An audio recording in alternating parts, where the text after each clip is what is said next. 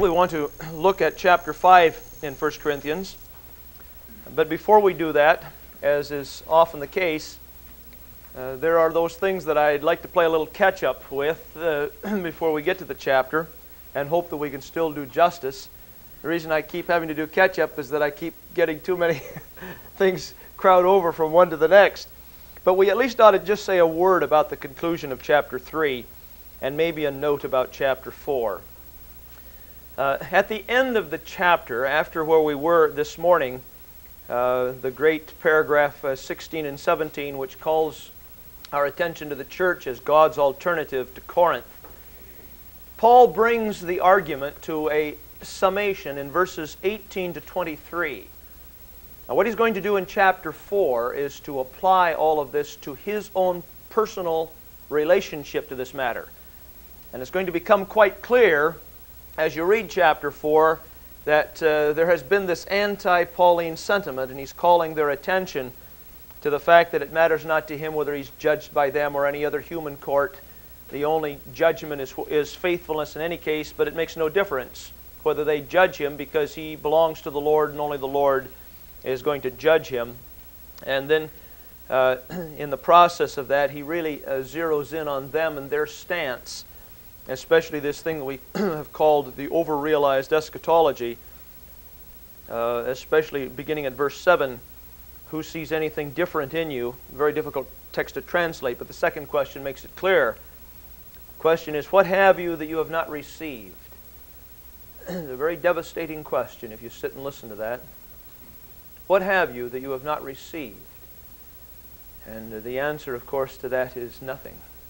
That everything, every last thing on the face of God's earth and beyond is His grace to us. And if it's His gift of grace, if you stand as recipients in all that there is and all that you are and have, then why are you going around acting as if it weren't a gift, as if it were as if you were somebody important? And then in verse 8, already you are filled, already you have become rich, without us you have become kings. Ah, he says, would to God that you did reign, so that we apostles might reign with you. But to show you that the eschaton has not yet arrived, the end has not yet been fully realized, he reminds them of what a spectacle the apostle really is. And he's a spectacle precisely because he is following his Lord. We are fools for Christ's sake, but you are wise. We are weak, but you are strong. You are held in honor, but we in disrepute. To the present hour we hunger and thirst. We are ill-clad and buffeted and homeless. We labor, working with our own hands. When reviled, we bless. When persecuted, we endure. When slandered, we try to conciliate. We have become and are now as the refuse of the world, the offscouring of all things. So he says, come down from this reigning position of yours and get back into the struggle. Get with being Christians. It's only from your high and haughty position that you have allowed yourselves to fall into this awful, devastating trap of saying, I belong to Paul and I belong to Apollos. But once you're down there back at the cross, you see, those kinds of things can no longer happen. But at the end of chapter 3, where he brings that argument to its conclusion before he applies that business we just went through in chapter 4, he does a most remarkable thing. Remember, their catch slogan is, I belong to Apollos. I belong to Paul. Now he says, he's already told them that's dumb. What then is Paul? What then is Apollos? Servants through whom you believed. Now, given that context, he says, verse 18 and following, let no one deceive himself.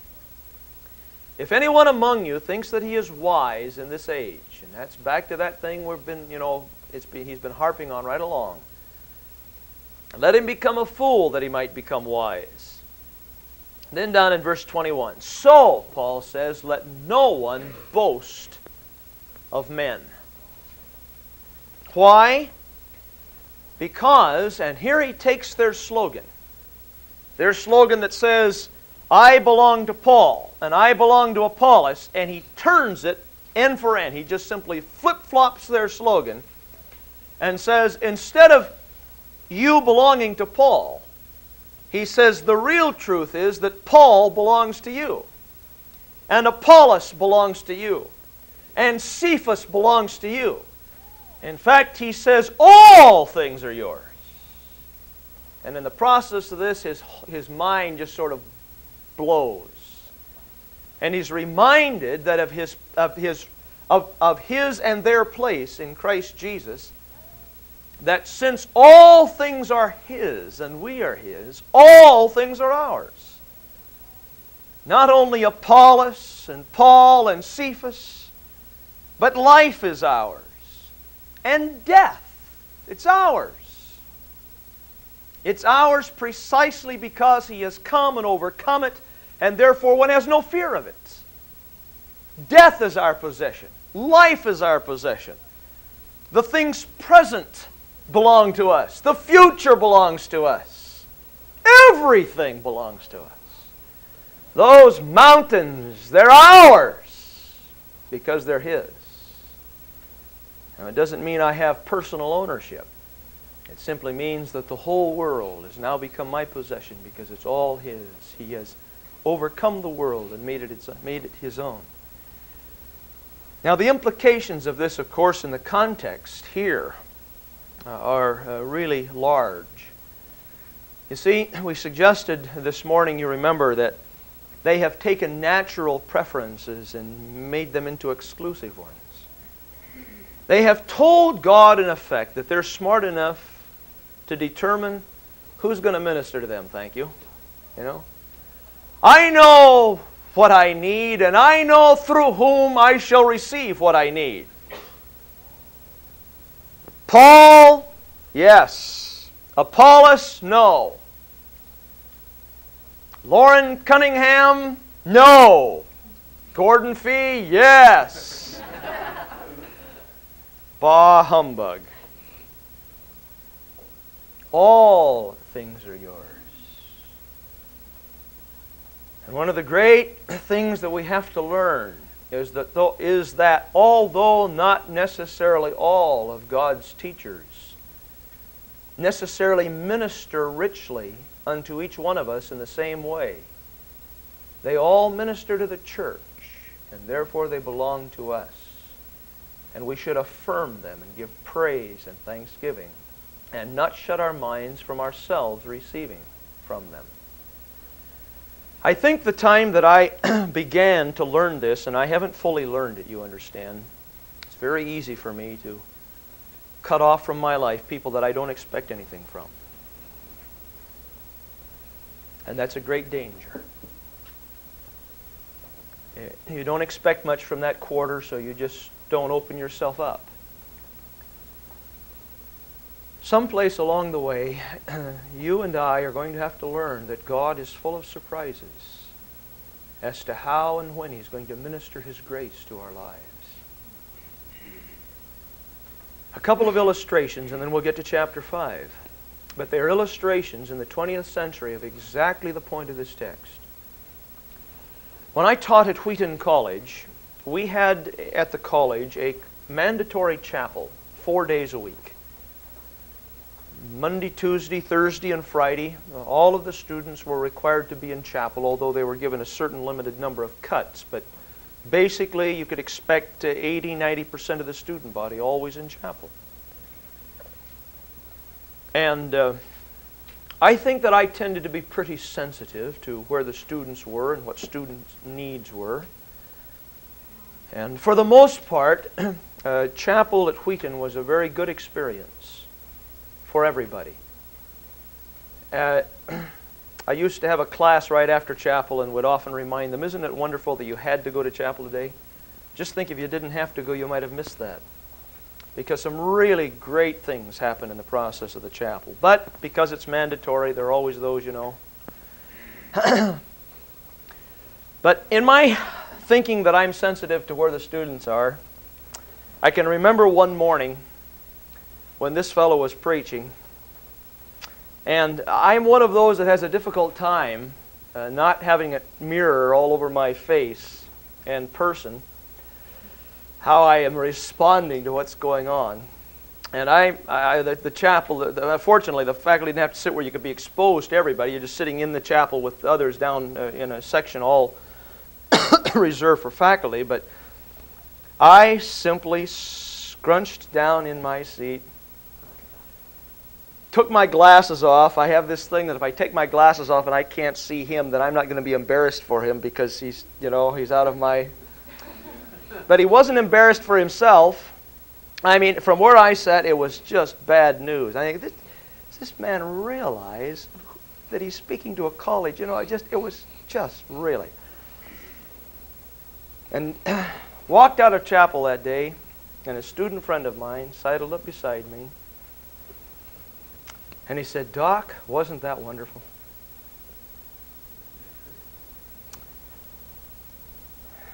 And I thought to myself,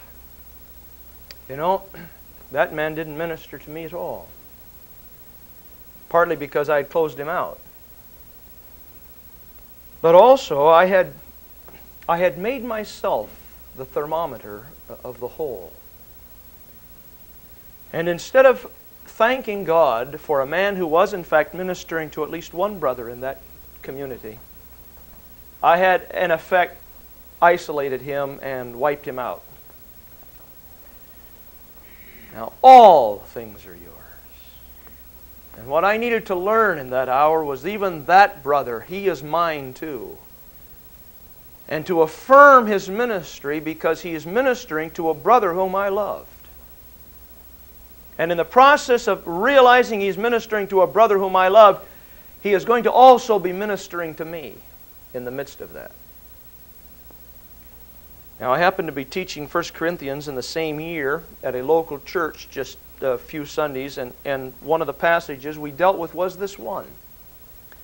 And I can remember my teaching this so strongly about cutting people out of our lives and not letting them minister to us. Well, there was another member of the faculty from Wheaton who taught psychology, and he was doing a course at this same church. It was a 45-minute drive, and I have this thing about ecology. I'm not going to drive my car if two of us are going in the same direction at the same time. And so we drove in together. And, this brother wasn't what I'd call where it was for me. And, we talked about the weather and, And then I began to listen to myself in the process of the teaching. And I was reminded by the Holy Spirit that I had cut this brother out of my life. And I asked the Lord to help me on the way home just to let this brother minister to my life. And it was one of the most beautiful times that I had had in ages. Began to find out about him and where he was and where his concerns were, and found out that he was a very warm human being whom I had just isolated because I didn't expect anything from there. Now, one of the great truths of our faith is that we belong to one another. And we belong to one another whether we like it or not. So we better like it. Remember what we said this morning, the great word in the New Testament is each other. You discover that word. We do everything in the Christian community in terms of one another and each other. And God has His richest treasures and His richest gifts to our lives are His people. Those are the richest gifts that we have. And if you haven't opened to that yet, I encourage you to do so. I want you to notice when Paul writes his letters, he begins always by saying, I thank my God for you. He doesn't thank God for things. He doesn't thank God for even the gifts. He thanks God for the people. And that's a genuine thanksgiving on the part of the Apostle Paul. I thank my God for you. All I have to do, if I want a good cry, and every once in a while it doesn't do me bad to have a good cry, is to just sit down and begin to think of the people whom God has brought into my life as His gifts. And I just begin to cry and cry and cry out of gratitude. All things are yours. All things are yours. Paul, Apollos, Cephas, Lauren Cunningham, Don Stephens, Gordon Fee, one another, all are yours. And when you begin to start thinking, I am of Paul, you see what you're going to just make yourself a little shriveled up nothing. So I thought we should say something about that before we went on to chapter 5 and started talking about somebody's getting isolated out of this community. Now in 5:1, Paul says, it is actually reported that there is immorality among you. Now the immorality is not immorality in general, but it is a very specific expression of immorality. It is a case of incest. Now, it says that a man is living with his father's wife. And here, of course, it can hardly mean his mother. Here is one of those places where an argument from silence is a compelling argument. Usually if somebody starts arguing from what isn't said, I'm ready to stop the music. But here's an instance where what isn't said, in fact, is compelling. If it was his mother, that would have been said, and that's the most that is too unthinkable even for this kind of freedom.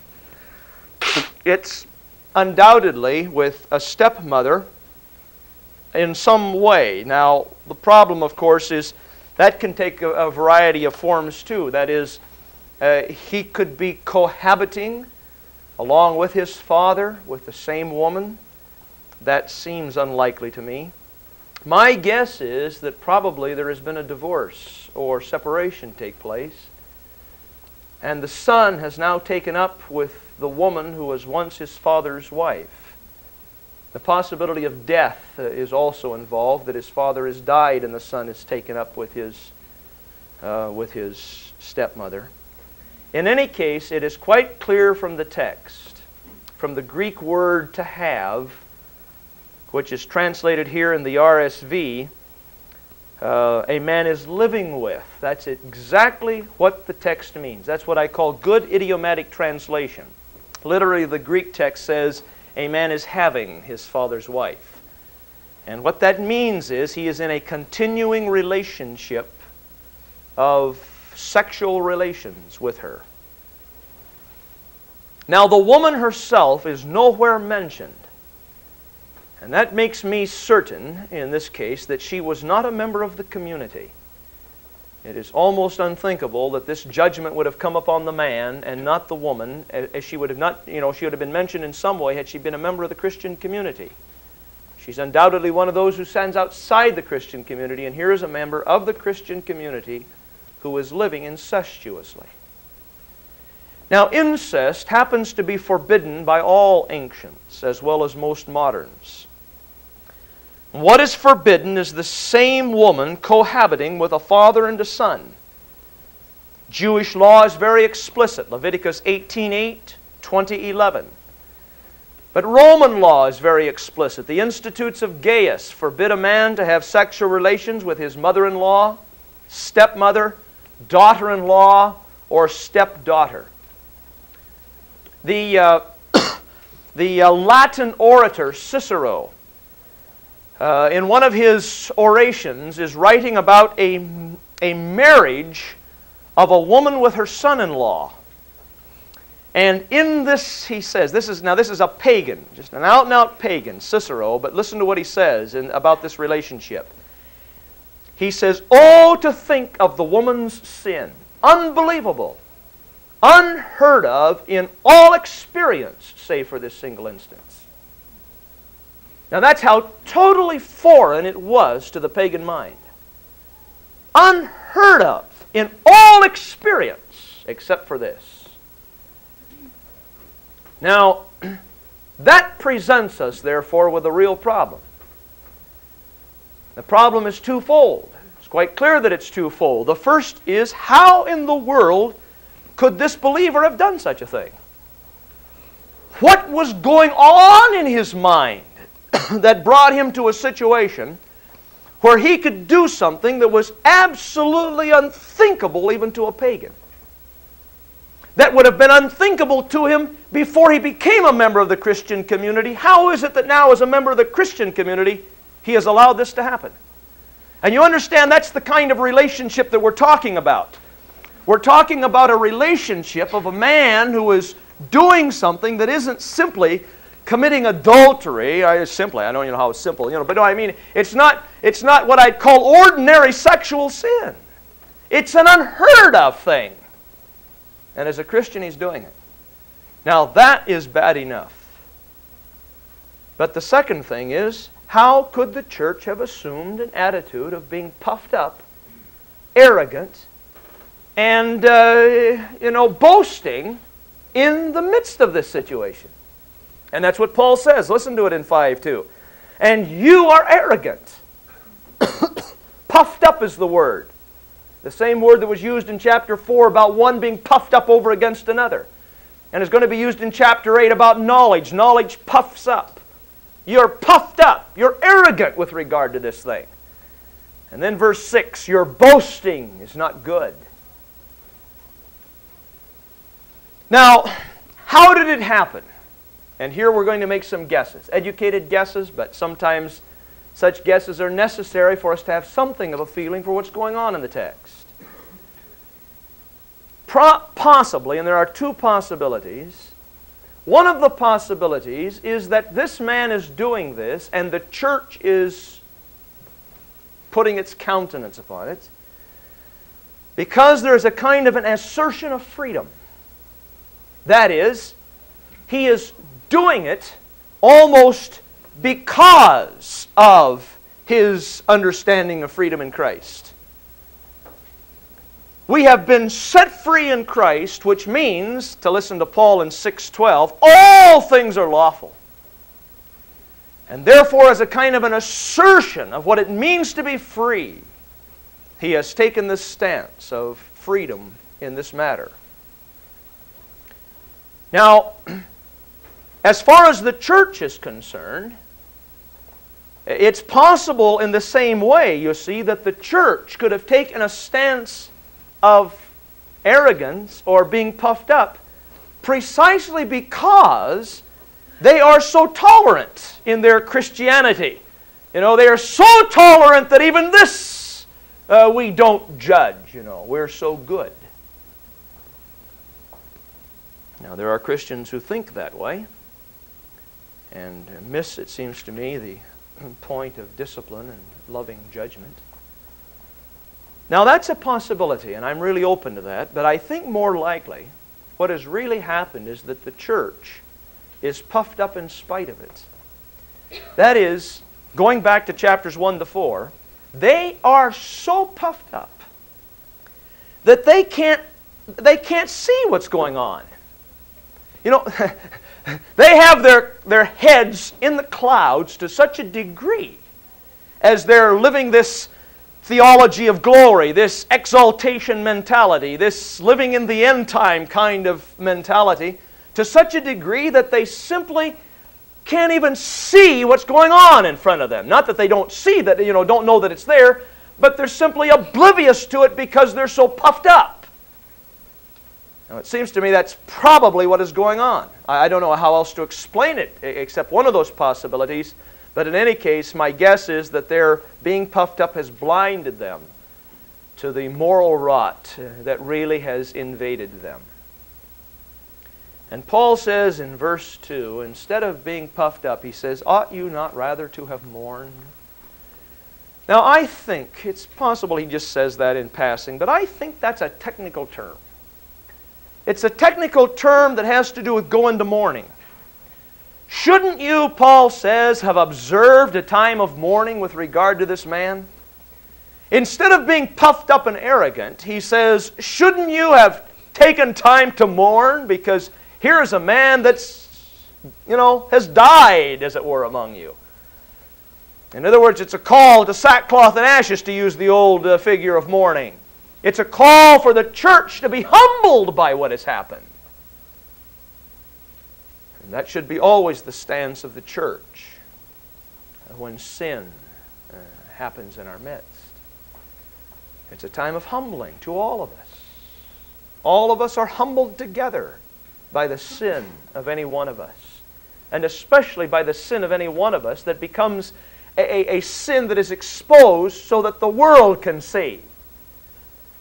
It's a heavy responsibility we bear when we bear the family name. And when we cause the family name to be hurt grossly, the whole body is humbled by it. I think that's the intent now of what's going on. Now, Paul's answer to this problem is easy enough. No less than 4 times he says, put him out, put him out, put him out, put him out. Verse 2, let him who has done this be removed from among you. Verses 4 and 5, deliver this man to Satan for the destruction of his flesh. Verse 7, cleanse out the old leaven. And verse 13, where he cites Deuteronomy 17:7, drive out the wicked one from among you. Now that is clear. That is what he is calling the church to do.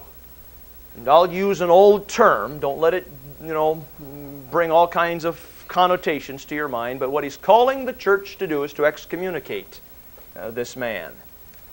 I think, in fact, that's probably what's going on. You see, down at the end of verse 11, not even to eat with such a one. And probably eating doesn't mean just eating, but eating in the context of Corinth is the eating of the community together. He's not even allowed to sit at table with the community when they have their feast of love and the table of the Lord. Not even to eat with such a one. He's to be put outside the community. As I say, that's easy enough. But the nature of that excommunication and its illustration in verses 6 to 8 are not as easy. And that brings us to verses 3 to 5. By the way, one of the reasons that I take this chapter and spend time with it is that partly because I think I know what's going on here. I know that sounds very bold, but this is one of those few places where, in the process of a difficult text, I really think I know what's happening. And the other is that as a person 42 years old, I must confess to you, I've never heard anyone preach from 1 Corinthians 5. Now, I think there are good reasons for that, which we'll mention at the end, but I've never heard anybody preach from this text. It's not what I would call one of those texts that jumps off the page and says, "Preach me!" Well, maybe in a circuitous way, I'll even preach this text before we're through this evening. Now, chapter 5, verses 3 to 5, present us with the act, or if you will, the nature of the communication. It just so happens, however, that there are 2 problems in the text in terms of those content questions that we talked about. One of the questions that is really difficult, one of the problems that's really difficult is the Greek sentence is very elaborate and difficult. And in the process, it's very difficult to figure out precisely where all the pieces fit together. And I'll mention the 2 places where that's difficult. And here's a place, again, where some translations would have brought some of this to your attention. The other thing is the meaning of the word destruction of the flesh. Now, I think I understand what deliver this man to Satan means, but we'll talk about that. But the destruction of his flesh. And there is a great debate in scholarship here, and this is one of those places where I really lean on the fence. One year when I teach 1 Corinthians, I go one way, and the next year I tend to lean the other way, and then I lean back because it's a really difficult one. And I'll talk about that one first, and then we'll get it out of the way because I simply, I'm so much on the fence, I really don't know, but here's the possibilities. What Paul is arguing for is that by putting this man outside the community of faith, putting him over into Satan's sphere, delivering him back over to Satan, that the destruction of his flesh, he actually expects some kind of physical thing to happen to the man. Now, that's not unusual for a man like Paul to think, especially when many times he sees a physical thing happening in terms of God's judgment. 1 Corinthians 11:27 and following is the clearest evidence of this. For this reason many are sick among you. That is, the judgment of God has come in the form of sickness precisely because they're eating and drinking damnation to themselves as to the way they're handling the Lord's table. There is a real strong possibility, a possibility, like I say, every once in a while I just really lean this way, that what Paul expects to happen is to deliver this man over to Satan, that something is going to happen to his literal flesh, that he's somehow going to be consumed in some way that will bring him to salvation. Now, the other possibility, of course, is that flesh ordinarily in Paul does not mean the physical body. It means the nature of man that is turned sour, sinful. It means that self-centered sinfulness of ours, the flesh that is over against the spirit. The clearest evidence that Paul doesn't mean body when he says flesh is that the works of the flesh have nothing to do with the body. That is, you might try to locate jealousy and anger and envy somewhere. I can't quite put my finger. You know, those are the dispositions of the spirit that are self-centered and filled with pride. That's the flesh. The only problem I have with that possibility, of course, is that Satan is the refiner of the, it just seems odd that Paul would think to put him back out there for this destruction of his sinfulness, unless, of course, he's simply using language.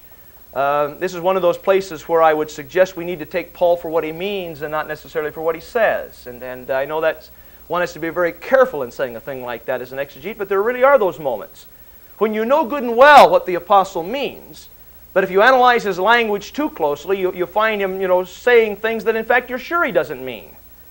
That is, he says, for example, doesn't nature teach you? Well, he doesn't mean nature in the ordinary sense of the word nature. He's got to mean something else because nature teaches us that men would have long hair. So he's got to mean something like culture. In other words, the word has got... so we got to take him for what he means. And what means, in other words, words have meaning in context, you remember. And therefore, it's very possible that he's simply using language, turn him over to Satan, with the idea that not that Satan himself is going to be the refiner, but that simply the action, the whole total action, will become a means to bring the end to his flesh and salvation again to his life in the Spirit. Now, that's a possibility. We'll let go for that. It's hard to know exactly what Paul intended, but one of those two, certainly. Now, the real problems, excuse me, the real problems in the text lie in the structures of the Greek grammar. And here we'll simply have to just do a little Greek for you. There are two problems in the text. One has to do with the object of the verb. It's actually an infinitive in English that is translated in the RSV in verse 5, to deliver this man to Satan. Now, the RSV has made a choice here. It says that you are to deliver this man to Satan. Now, the other possibility is that Paul himself has already delivered this man to Satan. That is, it's possible that what Paul meant was, I have pronounced judgment upon this man and I have delivered him over to Satan for the destruction of his flesh.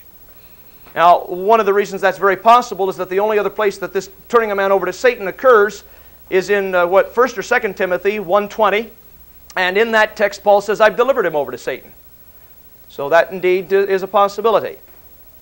But I'm personally convinced that the whole structure here demands that Paul says, I have resolved not personally to deliver him over, but I have pronounced judgment upon this thing, and when you are assembled, you are to take care of this matter. Now, what that says, if that is the correct construction, and I'm personally totally convinced that it is that excommunication is not an individual matter. It is a community affair. It is not something that Paul can do in isolation out there by himself in Ephesus. He has, in fact, already pronounced judgment. But the actual proceedings has to take place in community. It is the community that is to deliver this man over to Satan for the destruction of his flesh, that his spirit might be saved on the day of the Lord Jesus. Now, that brings me to the other place of difficulty, and here is the one that we're going to spend some time with. It has to do with where we put the prepositional phrase, "in the name of our Lord Jesus Christ," or "in the name of our Lord Jesus," as the text says. Now, it just so happens that there are three really good options. This is not one of those kinds of places where the thing just tilts real easily. There are three possibilities as to where you put the phrase, "in the name of our Lord Jesus Christ." Now, one of them, the one that you'll find no translation taking, but one which is really a good option, goes something like this. Paul says, "I have pronounced judgment," or "I have already pronounced judgment upon the man who has done this thing in the name of the Lord Jesus Christ." Now, that's the one that strikes us as the least possible, but that's usually because we're so 20th century bound, it's hard for us to imagine that somebody would have done this in the name of the Lord Jesus Christ. But there are so many indications in the Corinthian letter that there are people who argue, for example, the way they do in chapter 6, 12 to 20, could have easily argued for doing incest in the name of the Lord Jesus Christ. Anybody that's going to argue all things are possible for me, food for the body for food, the body for sex, sex for the body, is going to easily be able to argue that I have been set free. In other words, it's a kind of a Gnostic argument that has divided the world into matter and spirit. And the spirit is saved, so it doesn't really matter what we do in the body. And therefore, to demonstrate my true Christian freedom in the spirit, he'll practice incest in the name of the Lord Jesus Christ. After all, somebody in that community is saying, "Jesus anathema," Jesus be cursed by the Spirit. Now, my guess is that the person that is crying, "Jesus be cursed," would have never said, "Christ be cursed," because he could make a distinction between Jesus, meaning the earthly human life, and Christ as the expression of the spiritual life that Jesus had. And he would never say Christ be cursed, but he could say Jesus be cursed, because the Christ is the Spirit that has come in Jesus and has revealed the truth of the gospel. It's a purely Gnostic phenomenon. It happens all the way through the New Testament. That is this incipient Gnosticism that has divided the world in a Greek dualistic way between matter and spirit. Listen especially to 1 John. What is the spirit of the Antichrist except the one who comes and says, who denies that Jesus Christ has come in the flesh? That's the Antichrist. And then he goes on in chapter 5 and says, "This is the one we proclaim, who has come by the water and the Spirit." By the water and the blood. Not by the water alone, but by the water and the blood. Now, that is being spoken to a group of people who call themselves Christians, who believe that the Spirit came on Jesus at His baptism, but abandoned Jesus just before He went to the cross, so that when Jesus cried out on the cross, my God, why have thou forsaken me?" It is Jesus who is crying that out, but the Christ who came upon Jesus at baptism has now left Him. And therefore, they are proclaiming the water, namely baptism, but they're denying that He came in the blood, namely the cross. And anybody that denies that Jesus has come in the flesh is the Antichrist. Now, the point is, it's very possible that that's what this man was doing. In the name of the Lord Jesus, he was doing this. I'm attracted to that possibility, but I don't think it's the right one. The second possibility is the one in the RSV. "I have pronounced judgment in the name of the Lord Jesus Christ upon this man." And if that's the case, then what we have here is a kind of curse formula. That is, that Paul has pronounced a kind of curse in the name of the Lord. Just like you baptize in the name of the Lord, if you pronounce a curse upon the man in the name of the Lord Jesus. That is, it is a kind of a curse formula that expects something to happen to the person because now he has come under the judgment of God by the very pronouncement over him in the name of the Lord Jesus. Now, there's evidence of such things in the New Testament that make that a possibility, and that's the way the RSV has gone. But there's a third possibility. It's the one that's found in the New English Bible and in the New International Version, and I'm convinced is the correct one. In the name of the Lord Jesus goes with the verb or with the phrase, when you are assembled in the name of the Lord Jesus. And I am present in spirit, and the power of the Lord Jesus is present. In that context, you are to turn this man over to Satan for the destruction of his flesh. Now, why that choice? Well, mostly because the word, the verb that is translated when you are assembled, is a word that occurs regularly in the New Testament as a technical term for the church gathered as a gathered assembly. It is a term that occurs in Jesus' language when He says, when 2 or 3 of you are gathered. Now, I want you to notice how often we take that and talk about 2 or 3 people standing out here in the hall talking about Jesus. Now, okay, by extended application, perhaps that's okay. But what Jesus was talking about was that technical thing when you have assembled, namely when you have that special time when you have assembled in the name of the Lord Jesus. Now, that leads me to suggest to you that the real clue to this action lies right here. And it isn't until we come to grips with the real nature of this action in terms of the almost certain possibility, at least in my case, almost certain possibility that in the name of the Lord Jesus goes with this verb. What Paul says is, I have pronounced judgment upon this man. Now, when you are assembled in the name of the Lord Jesus, that means when you have that special moment when you gather as the church. Now, that leads me to say some things in a more contemporary way for see if we can help to understand the kind of thinking that goes on here. One of the great tragedies of 20th century Christianity is that people go to church. If I could get people to stop going to church, I would be halfway down the road to triumph in the church. To go to church. I defy you to find that in the New Testament, anywhere. Remember I suggested this morning in one of the lectures that our language betrays us. And here is one of those cases where our language really does betray us. When you start talking about going to church, you're completely missing the biblical language. The biblical language is when you assemble as a church.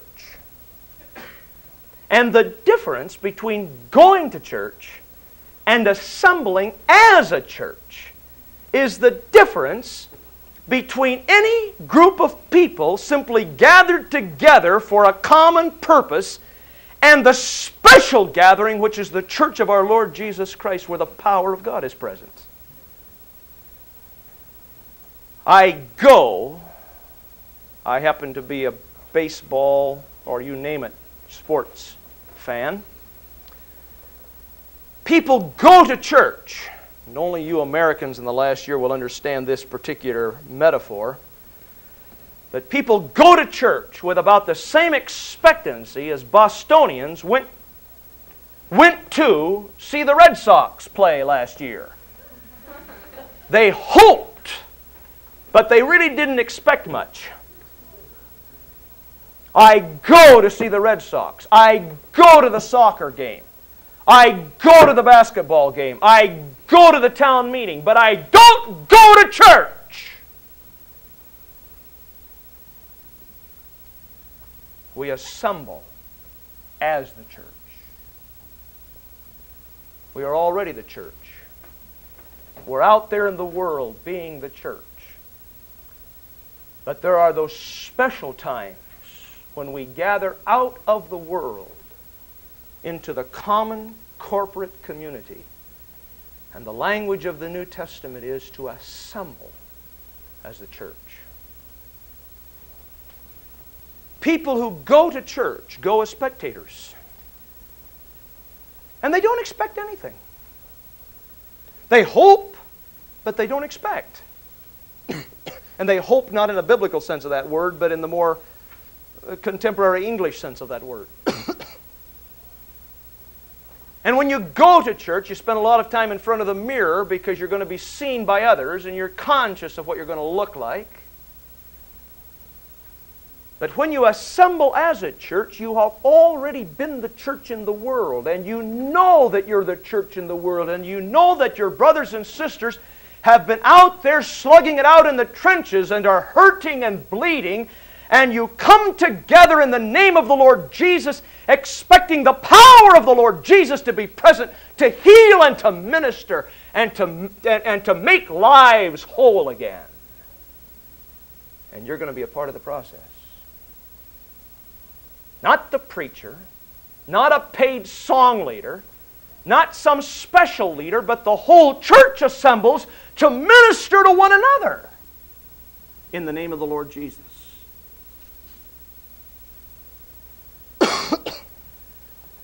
You see, the old geometry breaks down when the church gathers. The old geometry says the whole is equal to the sum of its parts. That means count up the faces, the bodies, and that's the whole. Well, it's quite clear from this text that that's not true. The whole is equal to more than the sum of its parts. And the reason for that is that the presence of the Lord Jesus is there. And the presence of the Apostle Paul is there. Now, that's one of the remarkable things. That's the one we tend to leave out. But I think this is exactly what the early church meant in its creed when it says, I believe in the communion of the saints. That somehow, in some mystical way, whenever the church is assembled, all of the church in some way is present in that one embryonic expression of it. That we belong to the universal church, even when we're only one small expression of that universal church. The whole church is assembled, and the power of the Lord Jesus is present, and we expect something. Now, this is the text that I tend to take along with the text in 3:16 and 17, you understand, when I begin to preach. The church is God's alternative. It is not only an alternative because of the kind of community it is that is invaded by the Spirit, but it is an alternative when it comes to worship. It is a community that, assembled in the name of the Lord, is so powerful that God is so present among us and so visible in His expressions and in His glory. Precisely because we come open. There are some of those times when we come hurting, but we know that we're going to be healed. And we know that we're going to be healed because we can't wait to get there, because we know that the community is assembling in the name of the Lord. And that gives me hope. But there are going to be those other times when we go as a part of the ministry. And we go because we know that there are others who are going to be hurting. And we want to be a part of the ministry of the Holy Spirit that's going to lay hands upon somebody and see them restored into full fellowship in Christ. See the bleeding wounds that have been opened during the week healed, forgiven, made whole, strengthened. Now, you see, the reason for spending time here is that it isn't until we hear that we can really go on to verse 5. Because this is the kind of community that this man is being excluded from. And remember what we said this morning in the lecture about the church as the community of the Spirit. You see, the church is the only alternative God has. And once this man has been put outside the church, he has been put out into death. Because the only place for him to have life is where life is occurring, namely in the church. Now, do you hear what I'm saying? The problem we have with this text in the 20th century, this is the reason we don't preach from it, is because the church doesn't look like this. So I would say, leave it alone until the church looks like this. Because if we were to carry out this action in the 20th century church, the guy would just go down the street to another one. And if a man can leave your assembly and go down the church to another one, and if it were take it or leave it, then the problem probably isn't with the man, you understand. The problem probably lies with the community that he can take or leave. If it's really possible that a person has been deriving his very life's blood through the ministry of the Spirit and the community of faith where the Spirit is present in the gathered assembly, if he has been ministered to and God is effecting life in that man, he can't simply take it or leave it. And that's precisely what Paul has in mind. And that's exactly what he means when he says, turn him over to Satan. Paul has a kind of a view of things. I left that open too long, but there are two spheres of activity. There's the activity of the Spirit, the sphere of the Spirit, and there's the sphere of Satan. And we were once in this sphere. And now Paul says that we have been transferred out of the kingdom of darkness into the kingdom of His own dear Son. We have been removed from Satan's sphere into the community of the Spirit. And now this man is being put back out into the sphere of Satan, and he's being cut off from where God is doing His work. And it's the only place God is doing His work.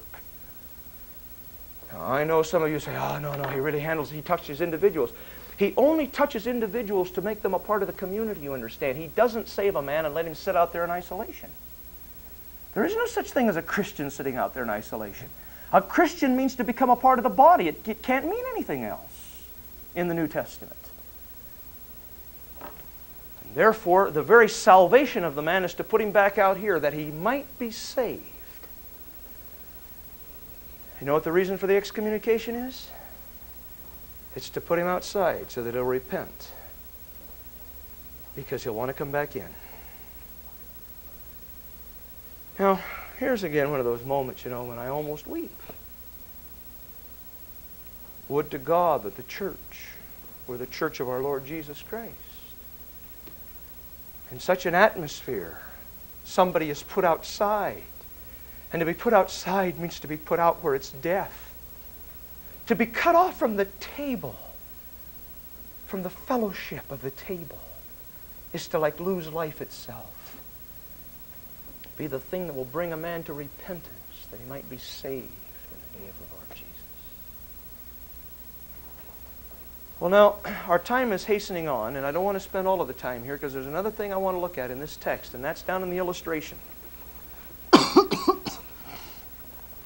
Paul says your boasting isn't any good. And in the process of this, he affirms what is almost certainly a common proverb, since he cites it in Galatians 5:9, and he cites it in a way there that just makes it just absolutely certain that this is a proverb. That is, this isn't something that Paul just made up on the spot. This is just common proverb. A little leaven leavens the whole lump. Don't you know that? He says a little leaven leavens the whole lump. Everybody knows that. Now the point is he's going to apply it in this situation. And how does he apply it? Well, the little leaven, of course, is the incestuous man. And the loaf is the community.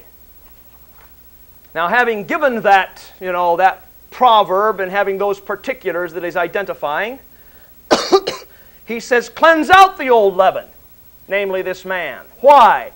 In order that you might be a new, unleavened loaf, even as you are unleavened. Now, isn't that beautiful? One of the great troubles that we have in Christian theology is that it's got to be logical, whatever else.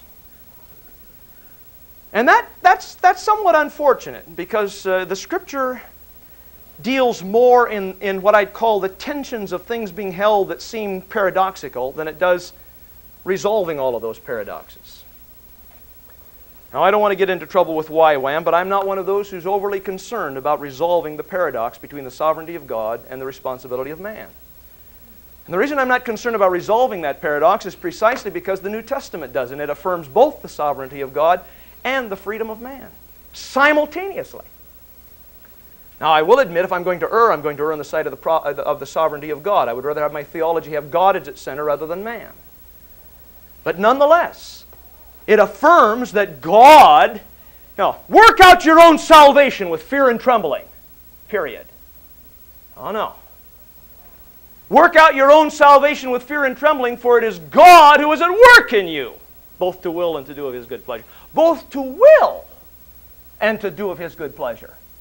The Christian affirms that when he is walking in the will of God and walking in the Spirit and working out his salvation in the world, it is God who is at work willing in him and doing His good pleasure. Now, he affirms that. The great texts of the New Testament affirm that there is simultaneously, as it were, God's sovereignty over our lives, predestination, and our responsibility in that. Now, don't ask me to work all of that out. Best illustration I can give it is that the outside of the door says, whosoever will may come. And then once you get on the inside of the door and look back, the same door says, chosen from the foundation of the world. Predestination, therefore, isn't something that happens before the fact. It's something that one recognizes after the fact. It is something that one looks back upon and says, the grace of God in a way that I can't understand, but here I am. I'm one of His. It's a deep appreciation that somehow even my walking through that door has somehow been something that the grace of God has affected in my life. Now, the point of all of that is that look at what Paul says here. He says, cleanse out the old leaven because you already are an unleavened loaf. Now, how in the world? Well, I'm not going to have time to get all of this on tape, but we're going to get started and try to bring some conclusion to that, but here it is. The great question in Christian theology is where you put the indicative and the imperative together. Now, I know that you never do that, but we're going to solve that one for you, okay? How do you wrestle with the indicative and the imperative? Now, the indicative is a vertical line. It is God's pronouncement of our acceptance. God says, you're mine. You're forgiven. I accept you. However you're going to come, it's an indicative. I accept you. Now, the great question in Christian theology is where do you put the imperative with regard to that indicative? Now, heresy puts it out here. It says, do good in order that God will. In other words, it puts the imperative before the indicative, and the indicative becomes an in order that. You do good in order that you might receive the blessing of God, in order that you might be accepted by God, and that is heresy. The entire letter to Galatians was written to condemn that forever. But there are a lot of Christians that have taken the imperative out altogether because they've read Galatians so well, and that's not biblical either. What Paul does is he puts the imperative after the indicative. The imperative is, do good because I have accepted you. In Christianity, religion is grace and ethics is gratitude. God has graciously accepted you, and your response to that grace is to do His will. You don't do His will in order to be received. You are received, and because you're received, gratitude flows in the form of an imperative that says, be as the Father. What we said the other day, become what you are. You are the child of God, now become that. And that's exactly what's going on in this text. Paul says, cleanse out the old leaven, but not in order that you might be. He says, because you already are, in fact, this. Since this is what you are, get with being what you are. And that's the entire nature of the Christian imperative. The Christian imperative is not some good work you have to do in order to get God's favor. It's the very thing you're going to want to do because you're in His favor by His grace. And that's why the Christian ethic is a remarkably, radically different thing than any other ethic that stands on the face of the earth. Okay, I see that hand.